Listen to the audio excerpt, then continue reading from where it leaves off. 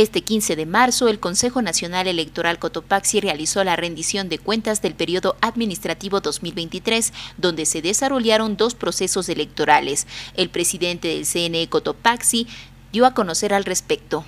Efectivamente, el Consejo Nacional Electoral no solamente, está brindando los servicios como establece el Código de la Democracia, sino también permanentemente trabajamos en la parte técnica para dar cumplimiento al tema de las elecciones. Entonces, solamente el Consejo Nacional Electoral, con la infraestructura, con el personal que tiene, es casi imposible sacar un proceso electoral. Entonces siempre trabajamos en coordinación, en alianza estratégica con todas las instituciones públicas, así como también con las instituciones privadas, y el reconocimiento a nuestros funcionarios que permanentemente ponen el contingente para realizar un trabajo en equipo. Como una autoevaluación, el director mencionó que en este año se pretende mejorar el servicio al usuario. Sobre todo en la atención al usuario, hemos siempre manifestado que nuestra prioridad es la atención al usuario, a la ciudadanía, que es la razón de ser de todo sector público.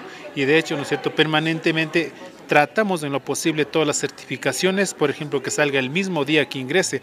A veces porque por motivos de archivo, por ejemplo, no le hemos podido inmediatamente emitir los certificados. Entonces, nuestra prioridad en este momento es tener digitalizado toda la información. En el 2023 se desarrollaron 2 procesos electorales, elecciones seccionales del Consejo de Participación Ciudadana y referéndum, y también las elecciones de nuevas autoridades, consulta popular, Yasuní y Chocó Andino. Tuvimos alrededor de 700.000 en el tema de las elecciones anticipadas. Estaba contemplado todo lo que es el tema de bienes y servicios, así como también el tema de el personal de la institución que han sido vinculados de forma temporal. Hemos llegado a una ejecución del 99.48% que dicho rubro ha sido utilizado. En lo que respecta al presupuesto 2023, el CNE gastó el 100%.